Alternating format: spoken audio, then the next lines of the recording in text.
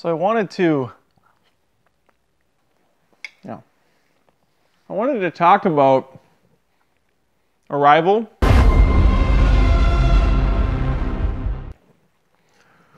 I saw it 2 weeks ago, and I didn't get a chance to properly do a review on it, so I'm going to now, by the seat of my pants, kind of go over the film. This camera's pointing over there. I'm over here. Come on. Come on. Yeah. Is that better? That's a little better.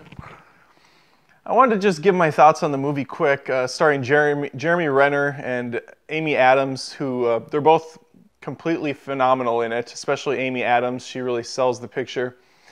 The director did Sicario, and I didn't really like that movie. I thought it was really overhyped, and it was just kind of a mediocre affair. I guess it didn't click with me. I didn't get what everybody thought was so great. I gotta take a drink of milk here. Remember when I first saw the trailer for Arrival, I thought, all right, another alien movie. Kind of looks like Independence Day with the different ships being placed all over the world. I didn't think for a second it was going to be like Independence Day outside of that concept of the aliens docking and we don't know what they're there for.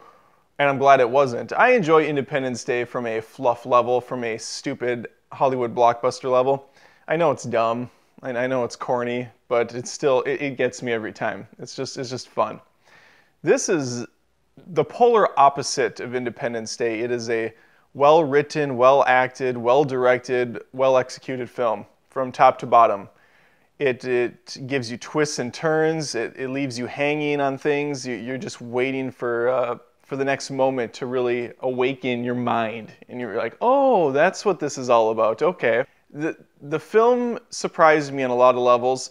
I liked how it was shot, first off. My wife complained for like 20 minutes into the movie. She turned to me and she said, I don't like how the camera's kind of in focus and out of focus on background and foreground elements. And all I'm thinking is, yeah, it is a little strange. I mean, I've seen that done before, but this is a lot more aggressive.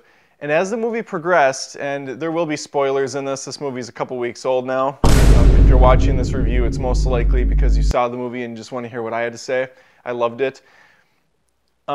It dawned on me that this was an intentional tactic that the director did, because it just helps tell the story even further of this woman who nothing is clear in her life. Things are out of focus. And I can guarantee that's what the director was trying to convey there. And as the film unfolds and the story becomes more clear, so does the picture itself. As a father, this was an extremely emotional movie for me. I'm sure it is emotional for others too, even if you don't have kids. But for me, it really it resonated a lot with the losing the daughter early on in the film. And anytime a movie starts with a kid dying, I mean, come on. You're cheating with the emotions. You know you're gonna put some tears in the eyes of the crowd. It reminded me of the beginning of Up, the first 5 or 10 minutes of Up. That's super sad and depressing, and it really sets the table for what's to come.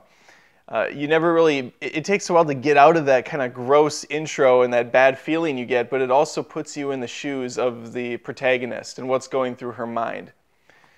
What's even more clever about it, of course, is that's the beginning and the end of the film, but not in a traditional movie sense. Not like in a Fight Club where it's teasing the ending at the beginning, because there is no real ending to Arrival.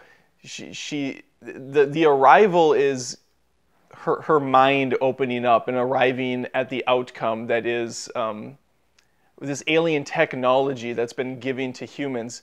Basically, the ability to unlock our minds and realize that we're not just on this beginning to end timeline. Everything is everywhere. You can go back and access past history events to unlock future events, so on and so forth. And I thought it was just so well done. I can't get over how good it was. It's one of those movies that I don't have a problem scoring it a 10 out of 10. I give those to movies that either A, are extremely rewatchable, like a Dumb and Dumber, a stupid comedy that some people are snooty and they're like, you can't give a comedy like that a 10 out of 10. Fuck yes, I can. It sets out and does exactly what it wants to do, which is make me laugh my ass off, have a lot of quotable lines. They put Austin Powers and Zoolander and Happy Gilmore, one of the few Adam Sandler movies worth watching, and some of those 90s comedies are in that boat. I grew up, with the 80s and 90s comedies, so I'm very biased to those, and I will admit that fully. My point is, Arrival makes you think when you leave the theater, much like The Matrix did, which is a 10 out of 10, much like Inception did, much like Fight Club did for me, and these are all very rewatchable movies. I don't know if Arrival is necessarily a movie I need to watch again, because I just had this experience that was great, and I got what I needed out of it. I got my money's worth, and I'll be talking about the movie for years to come with people. Mad Max is a 10 out of 10 for me. The movies that transport you into their world, do leaps and bounds more than you expect the film to do, show great acting, visuals, everything like that. The music really comes together and makes this complete package that that's why I go to the movies. I'm glad I feel good that I did this. I see it's snowing pretty hard outside. I got my fire roaring. I got my cup of milk. I got my pie. I'm going to finish this, have a nice little relaxing afternoon, get back to work for my real job, and yeah, take care. We'll see you next time.